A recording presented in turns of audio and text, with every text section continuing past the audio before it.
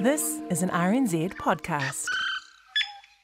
When Sideswipe ended in May, the question on some people's minds was how it had survived so long. The New Zealand Herald column collating quips and oddities from around the internet and sometimes from its readers ran for 21 years. When it started, the World Wide Web was still in its dial-up era. There was no Twitter, Facebook, Instagram, Reddit or TikTok. Even MySpace didn't exist. When those platforms came along, some predicted Sideswipe's demise. Jokes and quirky news were not just easy to come by on social media, they often arrived unbidden in a torrent.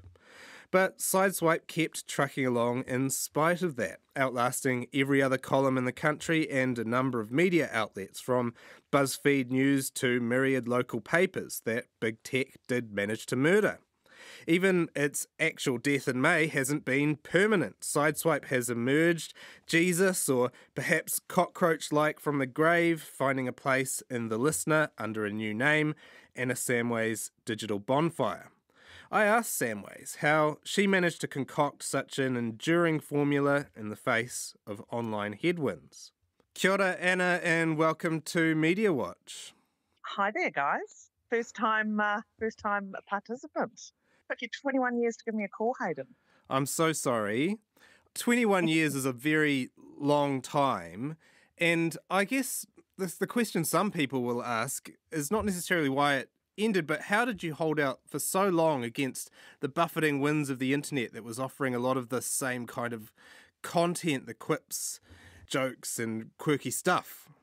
I think the thing is that it started before all that happened. So I think I had a captive audience who couldn't be asked, finding their own content. So they wanted it curated for them because they're busy people and, you have to scroll through so much to get the gold. You know what I mean? So I think that's partially why it worked. Yeah, I guess you're similar to a news editor in that sense. You're just curating the most exciting of all the events that are happening in the country. You're curating the best of all the quips that you see out there. Yeah, and it's also just getting the right tone, not being too celebrity focused helped the column, and trying to get as much local, being down to earth and not being horrible, because the internet is a nasty, nasty world out there. And I think that really made a difference for Sideswipe. And just being that snackable size too. I mean, I don't know about you, but I hardly have time to wade through a 3,000 word story. And I just want to get the guts of it, or the guts of something. And I think, we've really done the whole snackable media thing. It was a real pioneer as far as that went, because of my short attention span. Such a benefit, such a boon when you're... Right? What was your process for sourcing content with Sideswipe? Did you have a go-to list of sites or anything like that? Yeah, I had a go-to list of sites, and I had some regular contributors. And, Sideswipe started out and it would actually break news stories. There were things that people would send that perhaps the paper wasn't brave enough to sort of put in their mainstream offerings. The kind of dipping your toe in the water thing, you could just do that with Sideswipe and then get a response. So it became a sort of a dialogue. Nowadays, because we have unlimited pages, the content is just so massive. Sideswipe was a place to go where you could see little bits that have been curated for you and not have to wade through that massive tsunami of other stuff. You mentioned that you had regular contributors. Is part of its success over such a long time? You outlasted just about everyone. Is part of its success down to that community that you formed pretty early on? Well, I think the contributions got less and less as social media developed, because you could actually have your own opinion and share it on your Facebook, on your Insta and all those things. Because it went on for so long and I did engage with the readers, and I think it felt like a community. I think that sort of stuff is really important, because otherwise you're just the faceless media or you're Mike Hosking. Which wasn't your intention. No, I don't want to be a shit stirrer. What can you tell us about the end?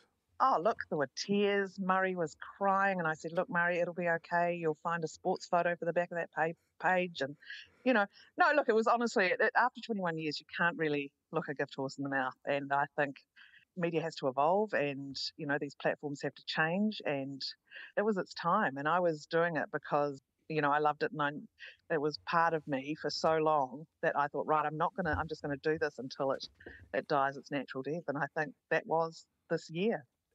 What do you think precipitated the death? Was it just that finally social media won You were murdered by the internet. My understanding is there was still a decent amount of engagement, decent amount of readers. I think, like everything in media these days, it comes down to money, and you've only got a limited amount, and you've got choices to make, and you make choices based on what you think is going to be most profitable for your organ. And that wasn't you anymore. You've actually experienced a resurrection already, though. Anna Samway's digital bonfire that's running in the listener. Is the digital bonfire going to adjust the Sideswipe formula at all? Oh no, it's definitely not Sideswipe. I can feel it already, having done a couple. It's weekly for a start, so I feel like it can be more considered and a bit more sort of investigative sort of stuff on a very low, on a snippet-sized sort of thing, and much more of my opinion, which saves me ringing talkback at night. So that's a good thing. I think of it, the opinion side of it is quite interesting now, that because we need more middle-aged lady opinions, don't we? Well, we kind of do. Sort of like as being the thinking man's Kate Hawkesby, for example. I think that's a good descriptor. That's a great new moniker for you. Maybe they can sell that. How much does the listeners, slightly more, just being euphemistic here, experienced audience, I guess, factor into its decision to host you there? So maybe these listener subscribers are not as online as other media audiences. Oh, look, I wouldn't have any idea about the thinking behind it. I guess they just saw someone who had a following, was lounging around and not doing much. So they thought they'd try and reinvent it. Would you have liked a bit more fanfare after 21 years? Maybe that's a tough question, but from NZME, given your long service? I think the thing is, when you've been, doing something every day for 21 years, but off-site, I was a contractor and I worked from home for, most of that time. I think the reason it lasted so long was it started and I came into the building, and it was lots of journalists contributed to things that they couldn't put in their stories, little bits of gossip and this and that. And that's how it developed. And that sort of made it stick in a way. But no, I don't expect any great fanfare of leaving, because I know the media, and it's just chew you up and spit you out in most media industries these days. But you can't be too sentimental about that. And I did feel like I was really appreciated by, I got about 150 emails from readers when I put in the last column. And that was just so wonderful, because I got lots of little anecdotes. I got anecdotes about how it was the way their children first engaged with the paper, and things like that were really nice. Yeah, I didn't need anything from, you don't need anything from the media organisations. I think it's just, part and parcel of being in this pressure cooker that media is, and especially in a small, ever fragmenting sort of situation in New Zealand. None of us should get too full of ourselves. Speaking of which, Sideswipe is actually older than RNZ's Mediawatch. So I just wondered what it was like. Was there a sense of blessed freedom that you had there for a bit? No one looking over your shoulder? Oh,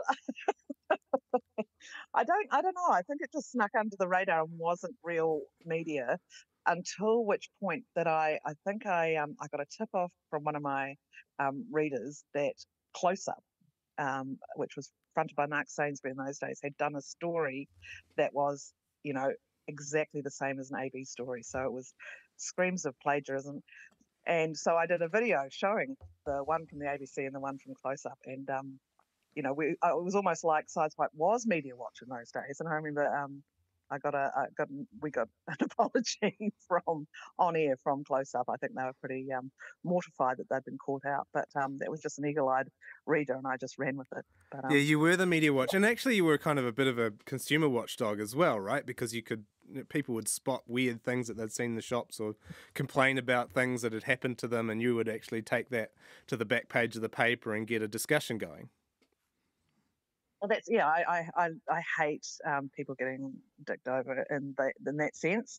So I have and it makes good content, because people engage with being ripped off. They don't like being ripped off themselves. They don't like being, ripped off at all. And they engage with content that is calling that out. And so I'm going to keep that going with the digital bonfire. I've got a regular feature called Quirky. A quickie consumer report. So I'm looking for things that are really just, come on, call this out. This is just trying to rip you off.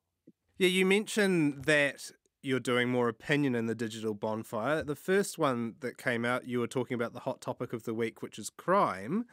And you went back over politicians talking about crime over the years. Can you talk about that? This has just become such a cliche for the media, the hard on crime, soft on crime.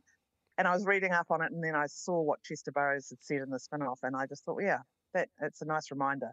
It's not resolvable by slogans, this issue. For the punters to be aware leading up to the election that, there are things that are just trotted out every year, and you need to be a bit more savvy about what they actually mean. That's one of the benefits of your long tenure, right? You've seen things over the course of 21 years. You can see history repeating itself, and you've been looking at those headlines for so long. Yeah, I think by virtue of being old, thanks Hayden very much. Yeah. And all those things, they're just in there. So when these things start to happen again, in a different context, when mayors are caught out drinking wine, heaven forbid, then you have some more context than perhaps someone who's a bit younger. But I'm also not a political wonk, I'm doing it from the point of view of just an ordinary punter, ordinary person. That's great. Well, we'll be keeping an eye on it, and hopefully we will give you a call in less than 21 years. All right.